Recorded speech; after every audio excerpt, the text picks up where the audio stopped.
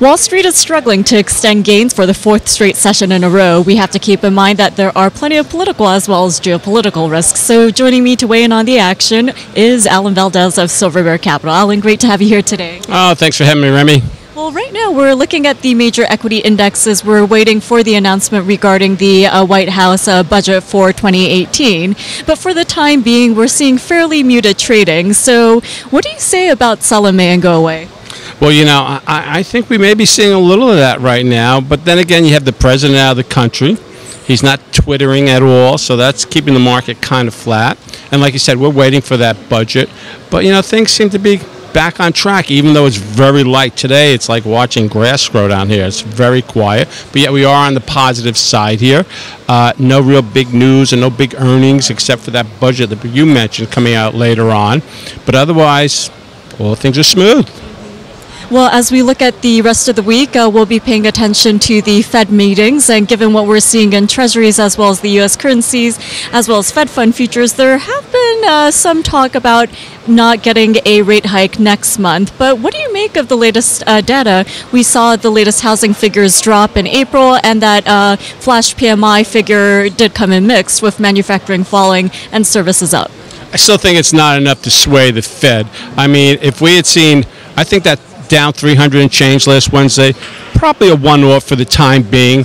So I think if we had seen a few more days of that where the Dow really tanked under maybe 25 or something like that. But right now we're back to highs. We're at 20,900 and change, almost back to 21,000. I think the Feds are going to still raise rates. I don't see any reason for them to really pull back. Again, barring some major flip here, but I don't see that happening. I really don't. One of the reasons, like I said, volume is so light. Even though we're up, I think traders are just watching things right now. They're waiting for the president to come back. If things out of Washington, there's no news. I mean, it's always blaring in the headlines, all this other stuff. So I think basically we're quiet, and I think come June we'll be fine. Remember, another thing, Washington's going on vacation next week. They're gone, so get rid of them.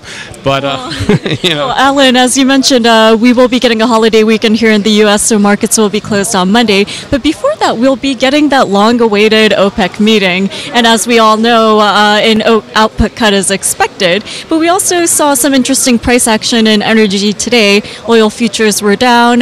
This did come on the heels of news that the budget proposal here in the U.S. would include selling part of the oil reserves here in the U.S., and that could weigh on what OPEC is actually trying to do. So what do you make of that?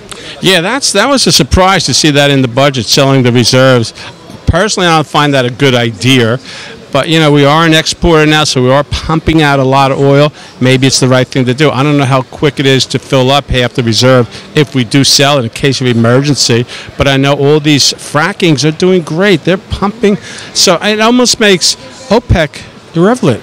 I don't know if they're even worth talking about much anymore. We have so much oil, and we're so, you know, we're more economical now. We're more efficient. So I think oil may have reached a peak in this, you know, $50, $60 range. And I don't know if it can go any higher. I don't know where the new buyer is going to come to in oil. That's the problem.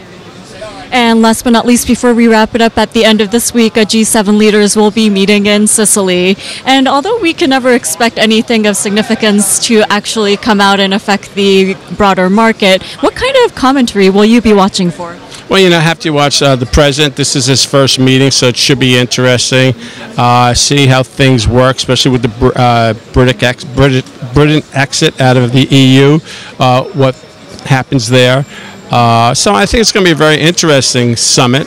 But again, nothing ever comes out of those things. Okay, Alan, well, thank you so much for joining me, and have a great holiday weekend.